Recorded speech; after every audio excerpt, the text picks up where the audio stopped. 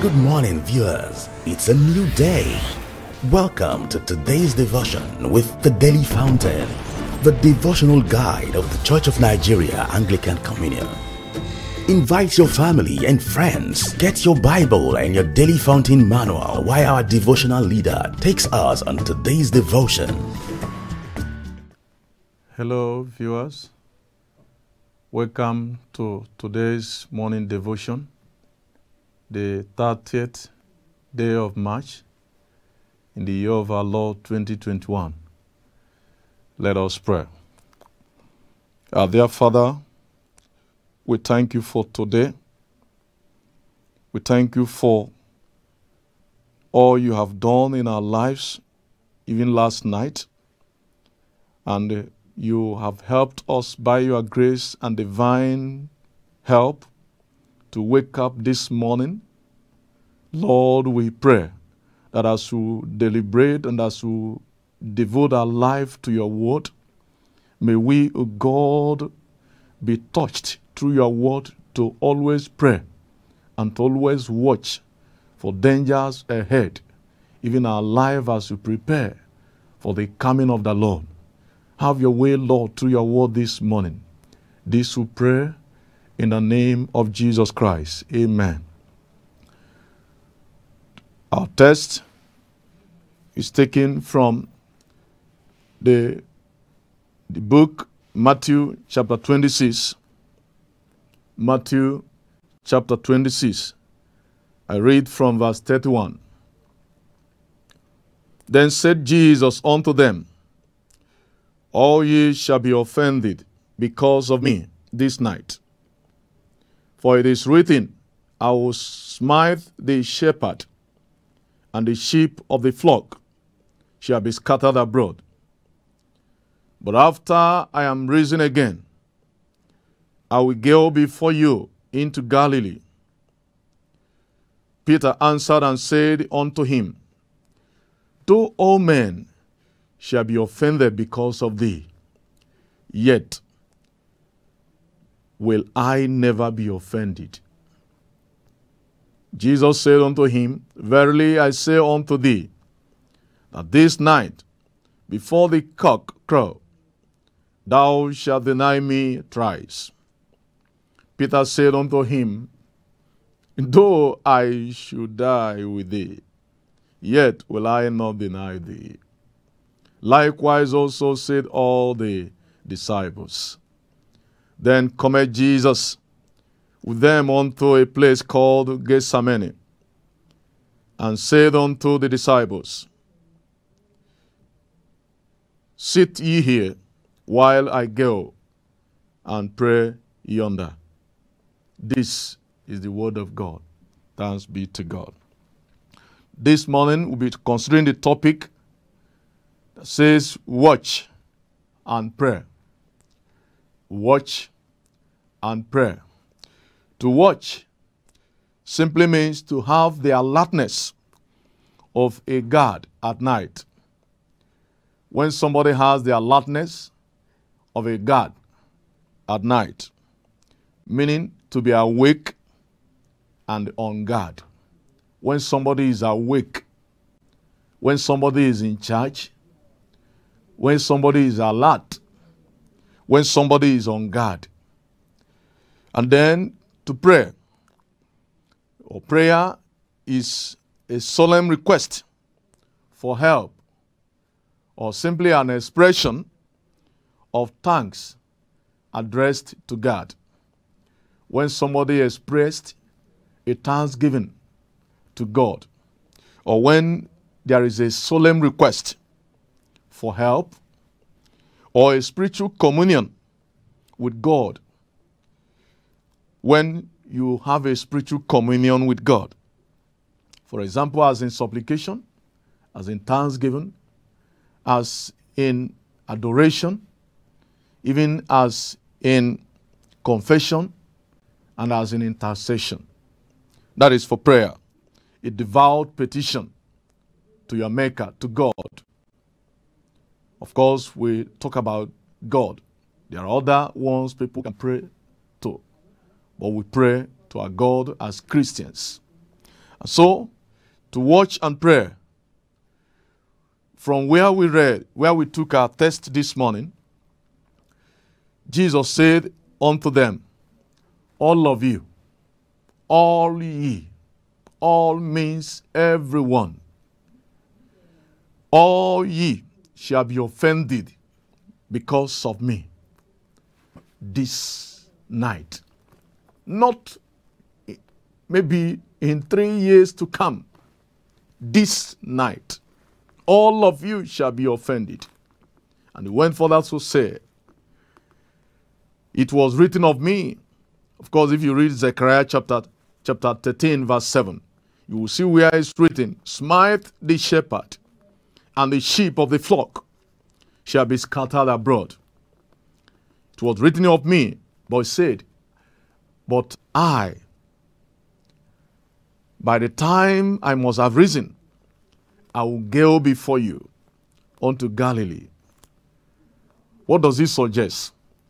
Jesus was not seeing the disciples being offended. He was seeing himself not only dying, but rising again, and even to go ahead of them in Galilee. That would have been an encouraging word.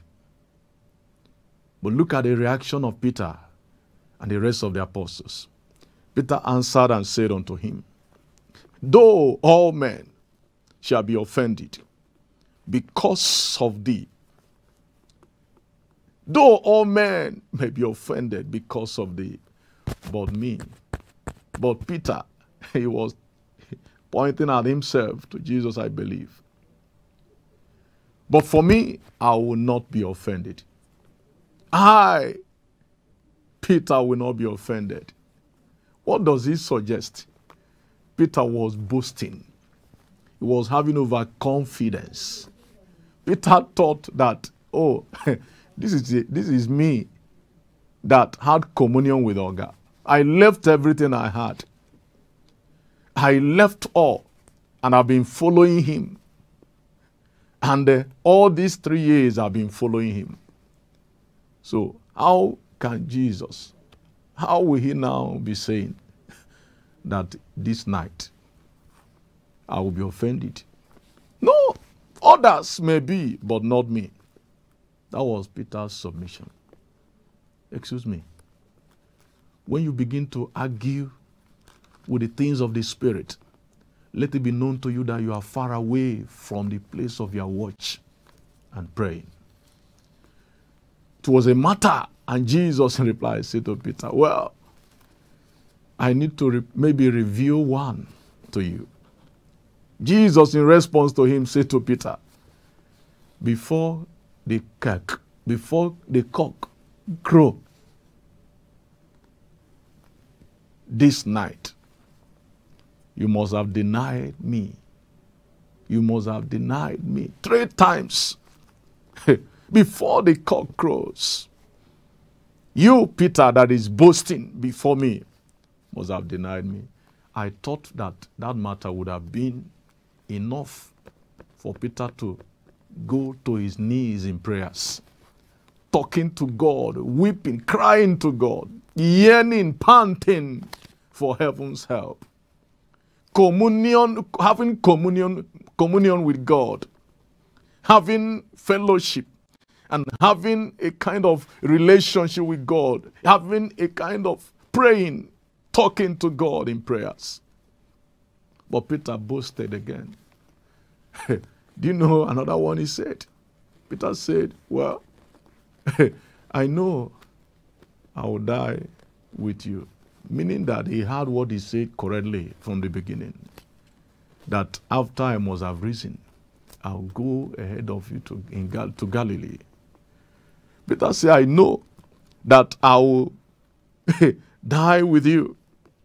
But for me, Peter, I will follow you to the end. I will not be offended. For me, Peter, oh, I will not be offended. I will follow you to the end. Now, this is a sign of a man who has left the place of prayer, who is no more at the altar of prayer. Jesus called for prayers. And when we pray that we do not enter into temptation. It is a time for people of God to rise up to pray and watch over our nation, over issues that are going on. Peter's submission suggests to me that he was overconfident. In fact, he boasted. He boasted that I, Peter, will not be offended. Oh, listen to me. The Bible says that Peter said, well, others may be. Maybe I agree with you, but for me, I will not be offended. Now, the master is telling you what will happen to you, backing it up with the scriptures, quoting the scriptures, and you are still arguing with the master. Oh, I suppose maybe they felt, in response, I suppose, though the shepherd will scatter, but I should not. Though others may be scattered, but I, Peter, the rest of the apostles, will not scatter. That is overconfidence. But if a man, when the church fails to watch, when the church fails to pray, when the church fails to go to their knees in prayers, attack, I tell you, is inevitable. When the church fails to pray, attack is inevitable. He boasted, oh, I will not. Look at what the scripture says.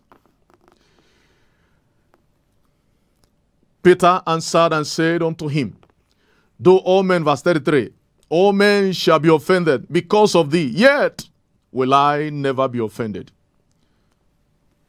And Jesus said to him, verily I say unto thee, that this night before the cock crow, you shall deny me 3 times. Look at what Peter said. Peter said unto him, though I should die with thee, yet will I not deny thee. Likewise, said also all the disciples. Look at verse 36. Then cometh Jesus with them unto a place called Gethsemane, and said unto his disciples, sit ye here while I go.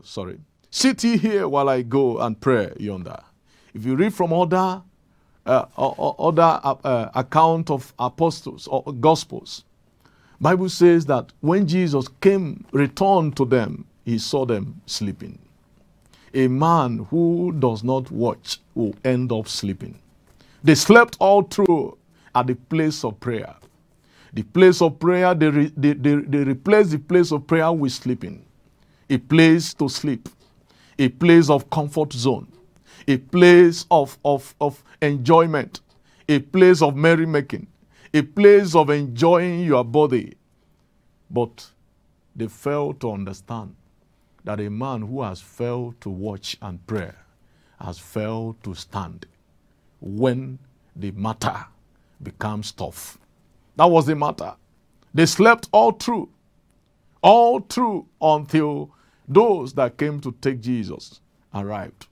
That was when their eyes got open. It's time for us to wake from our slumber. And I pray that whoever that have been sleeping over or upon the altar of prayer will wake up even this morning. Will wake up and begin to pray.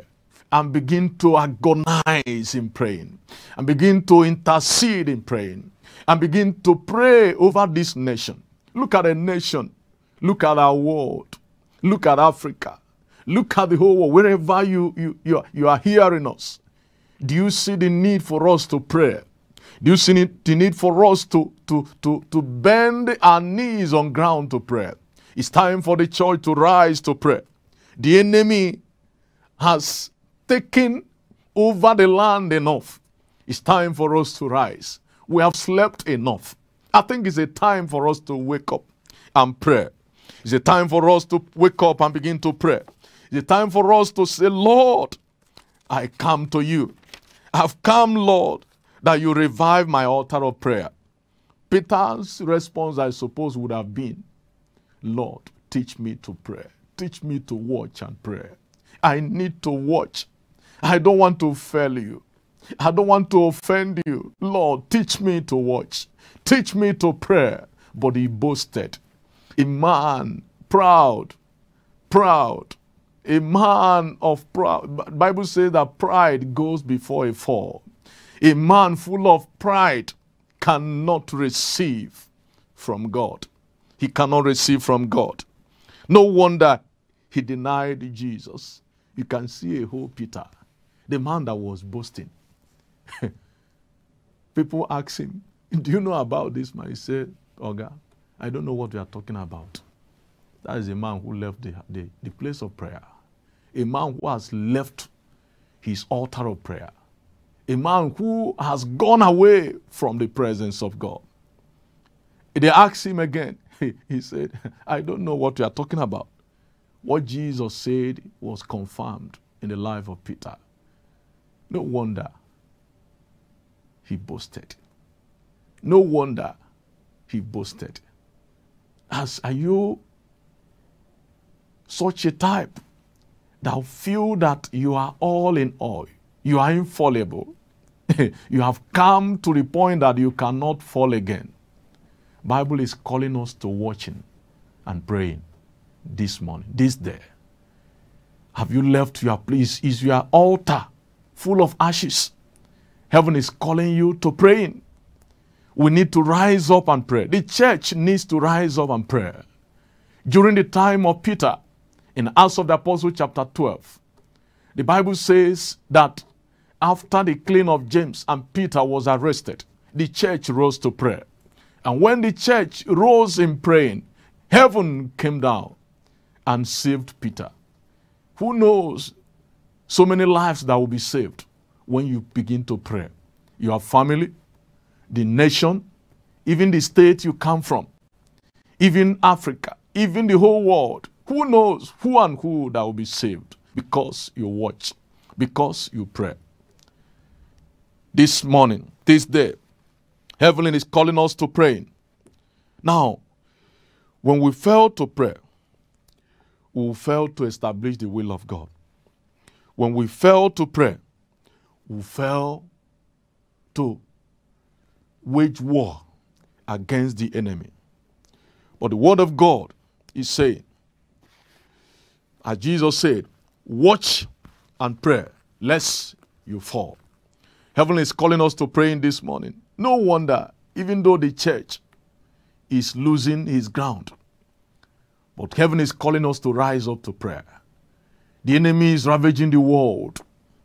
The enemy is nobody knows whether he will be the next one. It takes a man of prayer to turn the hand of the devil in favor of this nation, to put the enemy to shame.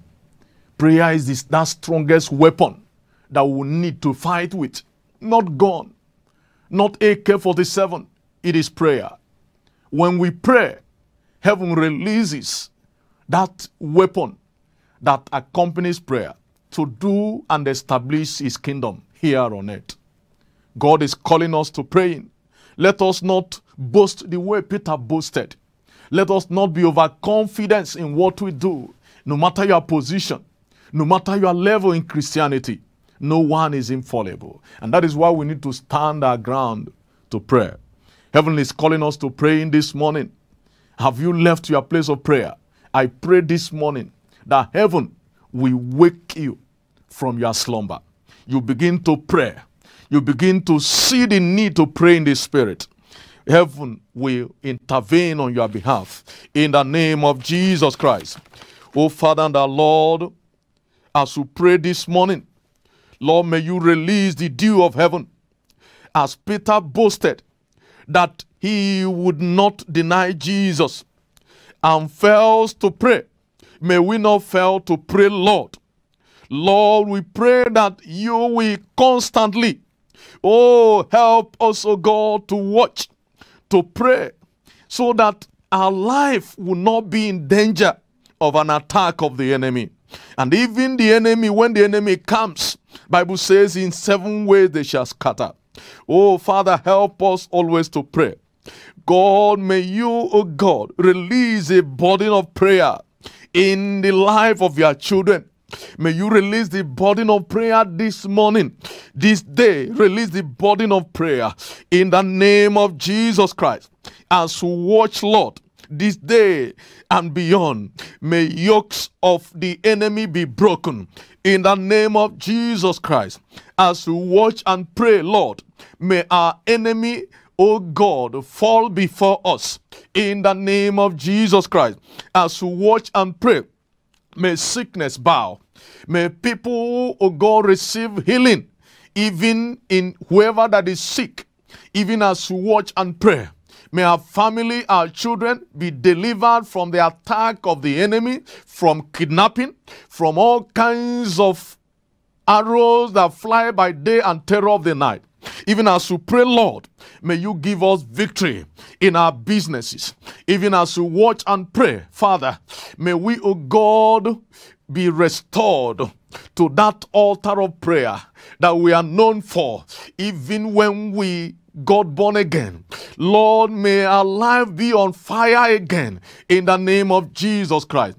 Restore the church to praying life again.